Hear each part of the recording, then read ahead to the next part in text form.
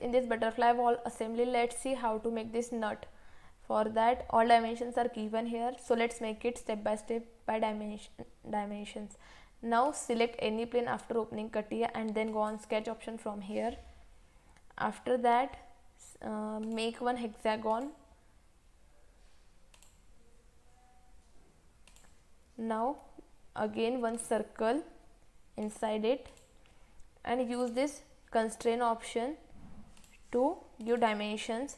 Now diameter of that circle is given as 37, and now distance between two edges is given as 69 as it is mentioned in figure. After that, go on exit to workbench. Now use this pad command, and given thickness is of 25, so enter it.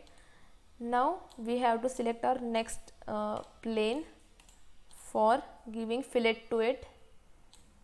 Now see, this plane is going through two corners, but this plane is going through these two edges, so we have to select the plane which is going through two corners. So I have selected this, and again going on sketch option.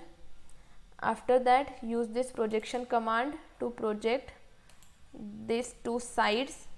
After that, use this corner command to create one corner between both of the line, and given diameter given radius is 10. After that, use this profile command to end the entity, and this is how we have completed our entity. So after that, we are going to exit to workbench, and now using this groove command, to